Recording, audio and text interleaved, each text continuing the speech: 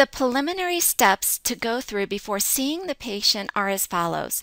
First, on the patient's main page in TDO, you can easily review where the patient is from, their age, referring doctor, and occupation. If your front office staff entered a preliminary temperament rating, you can see that here at the top. I can review the medical alerts by clicking the Alerts button. The View Note button shows me that there is a yellow sticky note in this patient's chart, and I can view it by double-clicking. Next, it's a good idea to review images and referral slips. To do this, click the Images button on the top toolbar.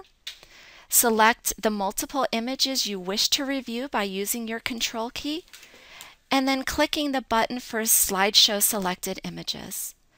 This will bring up the first image. As you click your mouse, it will move to the next image, and then when you're done, it brings you back to your image organizer.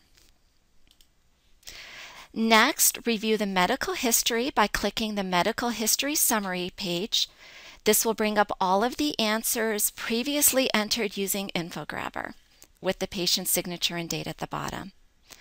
Review the pain by clicking the Pain History button. This will again bring up a summary of all of the answers entered by the patient previously. The importance of doing these preliminary steps before seeing the patient in the operatory is so the doctor never goes into the operatory uninformed.